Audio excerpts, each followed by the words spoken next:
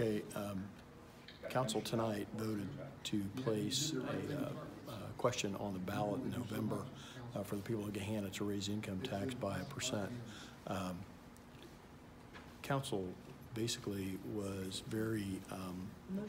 detail-oriented when it came to a special committee of the Finance Committee to review our finances, and a lot of the capital infrastructure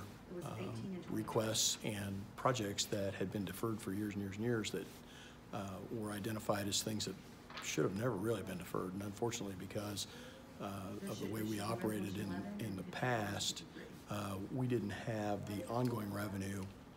since Gahanna has basically matured over a 30-year period, and we got to a place where we just didn't have the capital revenue to be able to keep up with not only maintenance but also capital projects. So I think that with what council's action was this evening, we'll place the question on the ballot for people in Gahanna for in November. And you know, again, we want to make sure that Gahanna can survive long into long past my lifetime, and members of council that are young here, they want to see theirs,